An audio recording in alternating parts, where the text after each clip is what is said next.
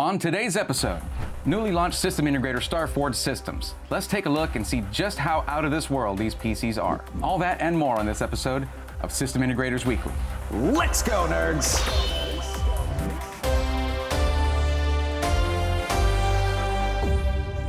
Hello everyone, I'm Brayathorn. Welcome to System Integrators Weekly, where we are going to be hitting the road soon. Head over to Seattle for PAX West, and we're very much behind on other projects. We'll talk about that later. And as a matter of fact, I'd like any brands who have sent me anything that I'm going to be making any content for, please stick around for or skip to the end of the video so that I can address some of those things, because it's been a crazy couple of months and I'd like to talk about that. And the next couple of months aren't going to get any less crazy. The main event of today's video is that we're going to be talking about Starforge Systems, the recently launched system integrator, which is publicly or publicized as being created by a couple of very popular streamers, and as a matter of fact is backed by several streamers and content creators, a solid group of them, OTK and Moist Critical and Mizkif, of course. I didn't really watch any videos on Starforge Systems. I didn't really want to. I did take a look at them once on stream, and I didn't really give them a fair shake, honestly. And that's what we're going to be doing in this video. But before we get to that, this video is sponsored by VIP CDK Deals.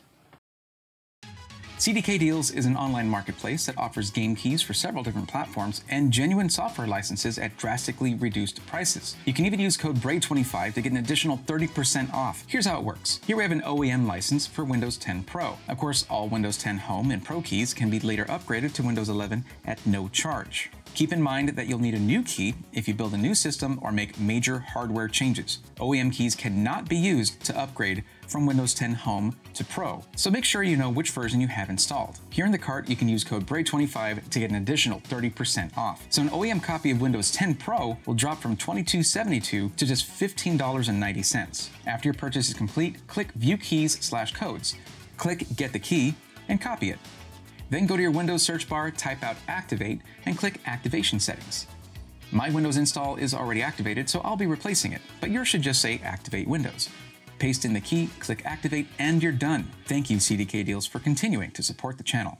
A couple disclaimers really quick. This video is being recorded for August 22nd, 2022. Any pricing and availability that you see here may change, and some of these things change very quickly.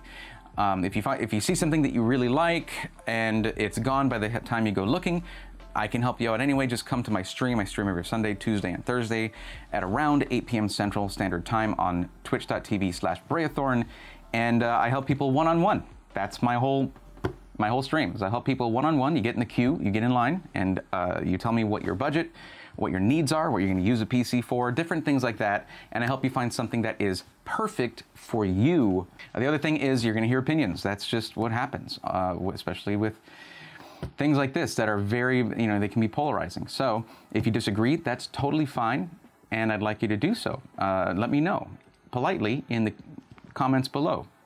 In fact, if I miss something, which can totally happen, I want you to let me know in the comments below, and if there's nothing else to say, just, I don't know, drop an emoji in down there and let me know. Just give me a thumbs up or whatever. The last one, of course, is whenever you buy anything, not just PCs, anything you buy, you're buying at your own risk. This is not financial advice. I'm giving my opinion on this stuff. I can make recommendations. This is not me telling you to buy these things or to not buy these things. Your wallet is your own.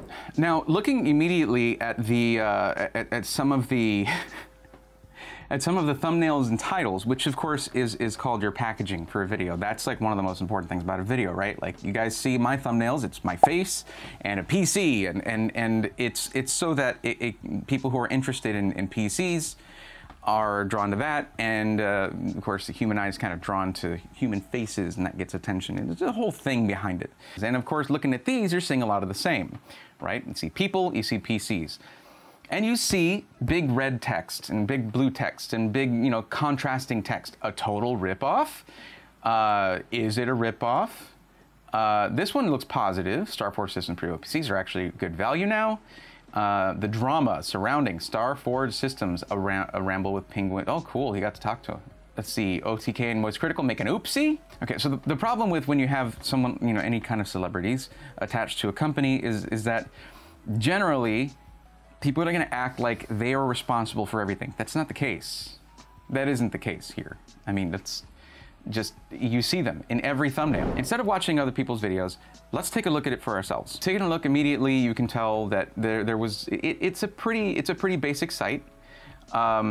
It's nice, everything loads quickly, and that's what's important. The site is whatever, but it is important to remember that this is your sales floor. This is your main salesperson. Whatever salespeople or customer service people you have, the site supersedes every one of them. And just for those who are new here, as far as I know, am pretty much the only content creator who specifically focuses on system integrators, companies that take, you know, something that are like off-the-shelf components, integrate them into a system, and sell it to you. But that's what I do. That's where I've come from. During the shortages, system integrators were the #1 way to get PCs that were that had GPUs and ones that you could eventually repair or upgrade on your own. As to whether it's better to build a PC yourself or not, there are various angles you could talk about there. You know, you can build it yourself and you are your warranty. Some people would rather have a warranty. Besides which, remember this, pre-built PCs are probably the best gateway into eventually modding and building and repairing PCs. So let's take a look at these PCs. So we have PCs that are out of this world. Here we go.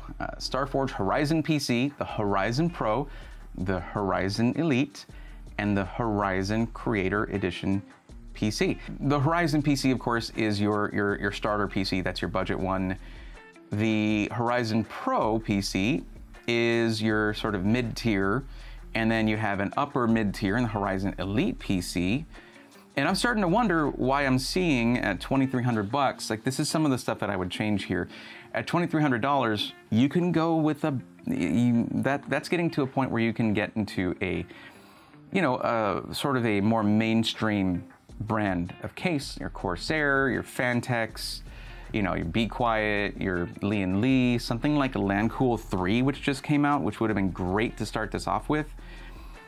I mean, you're a new system integrator, that's a new case. I'd love to see that at this price point here. My main thing was I wanted to go through each PC and sort of look at the components chosen and make some suggestions, all right? Let's start with the base Horizon. So they did upgrade this PC.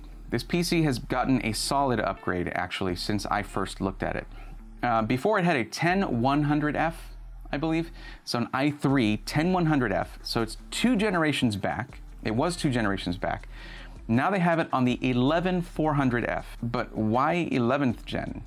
The way that they describe this PC is designed to offer gamers a budget-friendly system that doesn't sacrifice component quality. The system is intended for 1080p gaming. What is 120 FPS? And in what game? So going by this advertising right here, this product description, I could run Cyberpunk 2077 Ultra 1080p and get 120 FPS. Guys, if that's what you've been wanting to do, congratulations. Go buy this PC. You are guaranteed to get that FPS number because there's nothing here saying that that is an estimate and those results may vary. That's a bad idea. I mean, like, that's me telling you guys that not as a criticism, but like as a heads up. That's not good. I'm talking to Starforge if they ever see this. I don't know. That should have been 12th gen, even if it was a 12100 or 12100F. That would likely still get better gaming performance than an 11400F. Most games, even if they do use multi-threading and multi-core, don't go, I mean, few of them use up to 6 cores. So a quad core, 12100, as again, I'm mentioning GN, Gamers Nexus, because they do some of the most in-depth reviews of these things, mentioned as the best budget gaming CPU on the market. This is arguably the not good generation of Intel processors. And yeah, I'm not too keen on this. It should be 12th gen, even if you have to go down to an i3, because you'll get great gaming performance out of that. Because you're saying this is just for gaming, period. And hey, they'd be able to upgrade to a 13th gen 13400 or 13600K. You see? Upgrade path. 600 watt power supply is nice. They did upgrade it to an AMD RX 6600 XT, and for a 1080p gaming machine, that's a great choice right there. Unless you choose ray tracing. Don't turn on ray tracing with that thing. It has it. That doesn't do it too well. You will lose a lot of frames. Guys, listen, real quick message for my viewers here. Frames per second is a result of many different variables. So I get a lot of questions saying, hey, will this PC give me, you know, how many FPS will I get out of this? I have no idea, because you can change all of that. You could have a bunch of Chrome tabs open in the background. You could be streaming. You could set your graphics to ultra. Don't set your graphics to ultra. It makes very little difference between high settings and ultra, and it uses way more resources. And all of those things affect your frames per second. So I'm not going to tell you what FPS you're going to get off of things unless it's something I'm literally benchmarking. So the storage, half a terabyte, 500 gigs, 512. You're talking about, again, about $30 retail price between a 500 gig M.2 drive and a 1 terabyte M.2 drive. About $30, $30, $40. And that's got to be less from distributors. So my minimum that I recommend people is a terabyte. However, I do know that it is very inexpensive and easy to add storage. So maybe here you're just encouraging that people get under the hood and add in some storage themselves. Let's look at the next one up, which incredibly, going from the baseline one to the just very next step makes you a pro. Now, the Horizon journeyman system, the Horizon Pro PC is an excellent option for gamers trying to improve their experience while balancing price and performance. This PC offers solid, again, 1080p performance and great introduction to higher resolutions. Okay, well, it's got a 3070 and the same 11400F. When it comes to gaming, your GPU is more important than your CPU. That's just science. That's your graphics processor. However, at a certain point, you reach a point of diminishing returns where your GPU is limited by the rest of the system, right? And in this case, we're talking about the processor still being that 11400F. The price here, let's see, $1349. I'm not going to say that you could necessarily go with a 12600K here, but you could go with a 12400 or maybe you could go with a 12600K, even if you have to go with a B660 motherboard, because get this, 12600K, 6 performance cores, 4 efficiency cores, right? 12600 non-K, 6 performance cores, 0 efficiency cores. So even if you can't overclock a 12600K on a B660 motherboard, you still get the benefit of the efficiency cores. But either way, the 3070 is, if someone tells me they want a 1080p gaming machine and that 3070 is overshooting that goal, unless you're really, really trying to get super high frame rates, like in esports titles. I say this is more towards 1440p gaming, and if you're looking for competitive 1080p gaming, this is probably not the route to go. I would rather have something like a balanced system for that, where your CPU is gonna be fast as well. So this is basically same processor, same motherboard. They put larger storage and a more expensive GPU on here, and that is a 650 watt power supply. So the good thing here is that they're at least keeping to the minimum power recommendations from NVIDIA. Like, you can criticize this as much as you want, but they're better at choosing a power supply than Main Gear. Yeah, Main Gear. I'm still salty about that, because you're still selling it. All right, and of course the same CG560 tower. Like, I'm not gonna go over the cases again. This thing is, this is my opinion. That's a butt ugly case, man. I just think it's kind of ugly. I don't like the front panel. I think it's like, well, we kind of think you want airflow, but also people like those solid front panels. No, dude, just put mesh. Or put glass. Like, commit to having bad airflow or commit to having good airflow. This in-between stuff ain't working for me. Anyway, at least I put a 1 terabyte drive in here. That's good. That's a great start.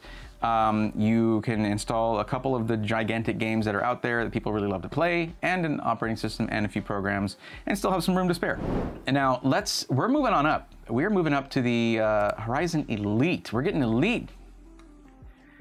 Now this is good. I really like this configuration. I really like this configuration, except for the case.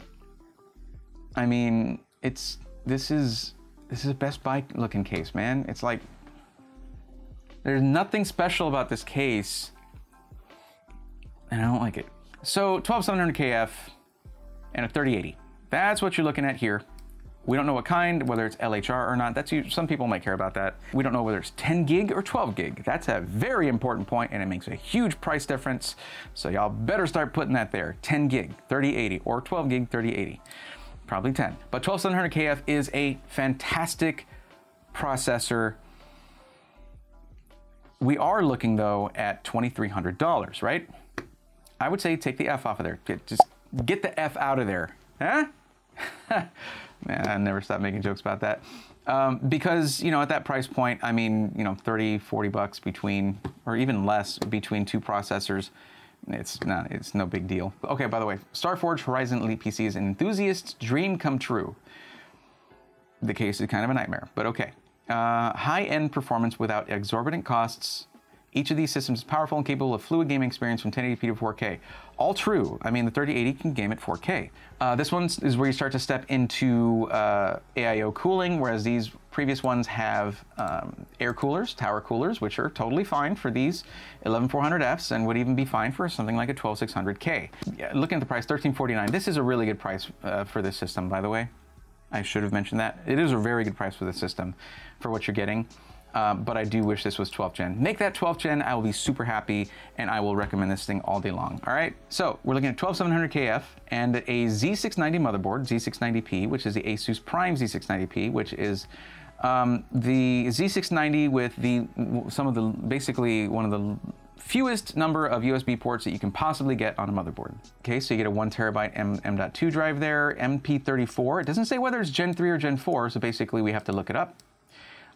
You need to start including more details. Gen 3 M.2 SSD. I would argue at this price point, it should be Gen 4, period. And it does come with Wi-Fi and a 750 watt power supply, so we're sticking to the very minimum recommendation from NVIDIA on the 3080. However, those recommendations were made prior to the release of 12th Gen Alder Lake.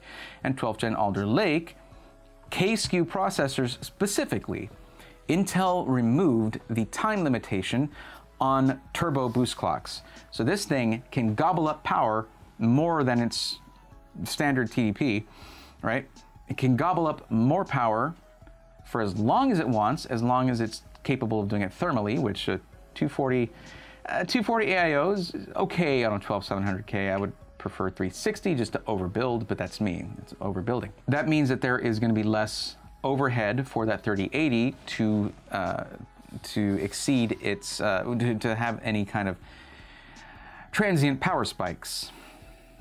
So if you do the math based on just the TGP of the graphics card, I think 340 watts for the 3080, and then your processor, you just add those things together and you come out under 750. That's cool and all, but then you got to realize that you can add 40 to 60% of the power draw from the GPU for 10 microseconds for a transient power spike, and you can get a shutdown on your system.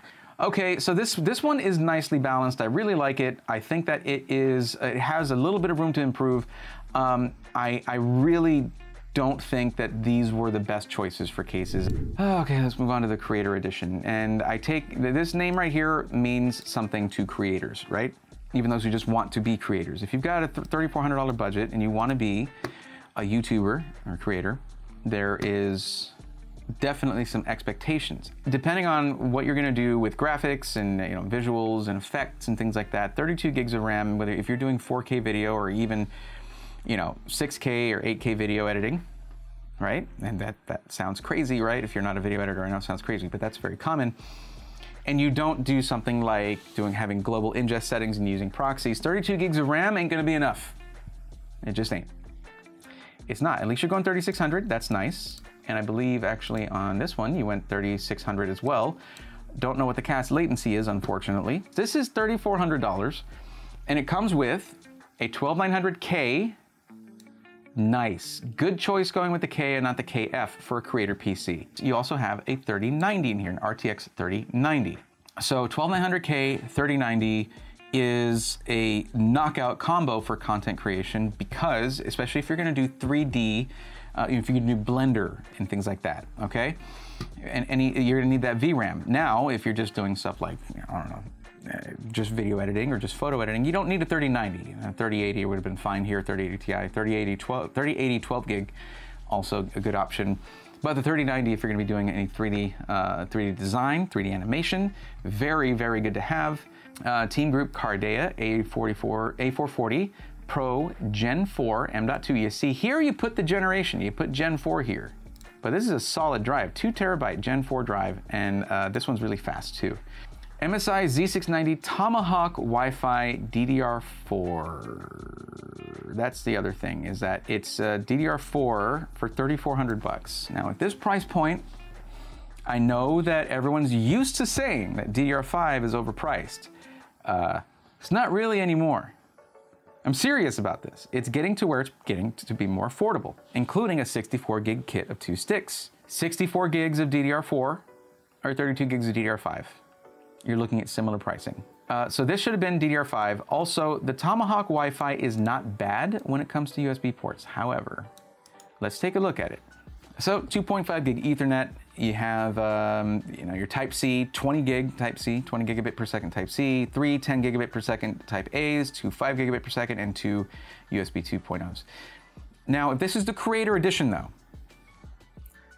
it should be a motherboard that's like 9 or 10. My recommendation here would have been the Asus ROG Strix Z690F or E. The F has 9 USB Type-A ports on the back and 4 sockets for M.2 drives directly on the board. The Z690E ROG Strix board has 10 USB Type-A ports on the back, and it has, I'm not even talking about USB Type-C, because what happens with streaming is you keep adding on USB Type-A devices. Of course, you have your keyboard, mouse, headset, yada, yada. Then you have an audio interface. Maybe you're gonna have a stream deck. Maybe you're gonna, just the list goes on and it keeps growing. There are some choice parts in here.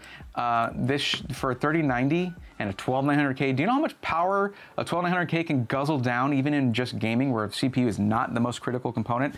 So much, a ton of power. And the 3090's transient power spikes are a force to be reckoned with, at least for about 10 microseconds or so, give or take. So I politely disagree. 850 watt power supply, not nearly enough. 1000 watt power supply, better. Now the O11 case, let's talk about this. We are coming to the end of this. This is the last one. Of course, we got 6 deep cool fans in here. They're still, man, they got a great deal with deep cool, I guess, because they're using a lot of deep cool stuff. Now this right here, I like V1 Tech a lot. I think V1 Tech is awesome. I've met V1, the people from V1 Tech, the owner, they're super cool. However, I cannot agree with closing off some of the crucial airflow openings that you have in the O11 Dynamic. The whole point of the O11 Dynamic is that you have a glass front panel, but you have side intake. Most of the intake for this PC is going to be fed right into the fire-breathing beast that is a 3090. And that is all that this AIO is gonna get to cool the CPU with. Now, I mean, yeah, I do like that this is an RGB panel. V1 Tech makes super cool stuff, but I just can't fathom cutting off most of your airflow here. But yeah, this plus the power supply, I think, are the deal breakers for me here. Otherwise, 1200K and 3090 for $33.99 is it's good. It's just most people don't need either of those. That's why you labeled this the Creator Edition. So make it DDR5, up the power supply, and put more fans in here. Let's go ahead and call this done and get to our conclusion here. So to conclude, Starforge Systems is fine. It's fine. They're fine. They just started. Things can change. If you remember, same thing with Phoenix PCs right when they started. I was like, this right here, that right there, not really a fan of this, not really a fan of that. It was the same thing. I have basically made a career out of assessing system integrators' websites and configurators, which, to be fair, there is zero configuration here. There is no customization here. But they're trying to get these systems out quickly. And I commend that, because Moist Critical was involved with Artesian Builds before, and that was rough. It was rough for me. I was also involved with them when that shut down, and it was rough all around. And one of the biggest complaints with Artesian Builds was the turnaround time. Nobody was happy with it. I do expect maybe a little bit more variety between the systems, like when it comes to the appearance of it. That's part of the whole thing about, like, hey, streamers and content creators are running this, and you like them, so you like this. Like, you know, it should be, there should be more distinction between them, including the names. It's a nitpick. In the grand scheme of things, that doesn't matter. I don't know, I'm getting some mixed signals, that's all. And I think that that stuff is gonna work itself out. I mean, or at least as long as we give feedback. And I want you guys to know that, and at Starforge, that you guys, some of y'all actually know me, right? We've talked before. And I didn't know about this, by the way, before they launched. No one reached out to me and said, hey, we're gonna start a new company, we're doing this, we're doing that. I don't know why. I'm this system integrator guy. This is what I do. I'm the Prebuilt dude. I don't give feedback in a mean-spirited way or to hurt anybody's feelings or anything like that. I do it because it's to the benefit of consumers, but also it benefits system integrators too. I've had several system integrators come in and say, hey, what should we change on our website? And then they did it. Like, because I look at these, at every system integrator that I can as a living now. So if I can help you guys out at all, then I will put myself out there and give this input, and I'm happy to do so. Guys, I'm really excited for you, like genuinely. Even though I came in with criticism, that's my job. I have to come in, I have to be consumer first. And I also choose to be consumer first. And I hope you watched the video this long, even if it was a little painful, because I was making criticisms, probably ones that other people have made as well. That, I'm genuinely happy for you guys. And I do hope everything works out for you. And if there's anything, you know, just let me know. Reach out to me. There's one thing I wanted to talk about real quick, and that's it for Starforge. But one thing I wanted to talk about real quick is, in 2 weeks, I'm flying to Seattle. I'm flying to Seattle, or less than 2 weeks actually, for PAX West. And we still don't have the second and third days out of DreamHack out. We're behind on a lot of content. I had my reasons for the DreamHack stuff that were out of my hands. But I did interviews with people who took their time to talk to me, and I never posted them. I have products here that I was supposed to review a long time ago, and I still haven't gotten them out or sent those products back. This right here, it was supposed to be back a couple weeks ago. I'm just now finishing things on it. So to be clear, let me explain a little bit for the companies out there who have put their faith in me and sent their things to me to review, and I still haven't done it. And I'm gonna do a rundown of the things I still need to do at the end of this. Last month I got COVID, and it hit me really, really hard. I'm not in good shape. I'm not in good health. So for over 3 weeks, I was not in a state to really work that much. Sitting here and doing videos like this, I could do that for a short time, but y'all heard me back then. It was bad. And when that was supposed to be my time to get all those videos done so I could start prepping for PAX West. And then my editor, Mr. Cuddles, he took a well-deserved 2 weeks off right after I got better from COVID. So it was like, I couldn't just, I mean, I've been filming, I have stuff that I have filmed and all that, and I had Onware help me out with the Alexander PC's review, but it's just felt, I was overwhelmed after all of that.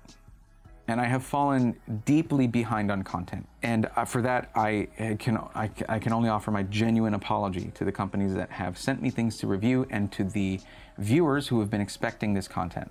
we've got the review of the system from iBuyPower, the ready system in the height Y60, which is it's pretty fantastic. And that review appropriately will be coming out on September 1st, which is the 1-year anniversary of the founding of Height. How perfect is that? I have gotten some of the coolest B-roll for this system that I've ever gotten. I'm just gonna throw a little clip in here, just a couple seconds. All right, that's it. I've also got the review of the laptop sent to me by Intel that I haven't gotten out yet, and that's from Intel. They trusted me, man, and I was supposed to have that. I wanted to have that out a month and a half ago. There's the giveaway PC.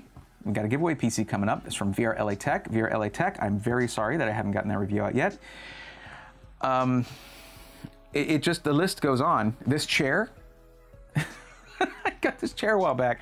I still haven't done the review. That's gonna be coming out. But as you can imagine, these things really pile up, and it's like I can't decide what to do first. I end up working a little bit on each thing, and it feels like I've got nothing done.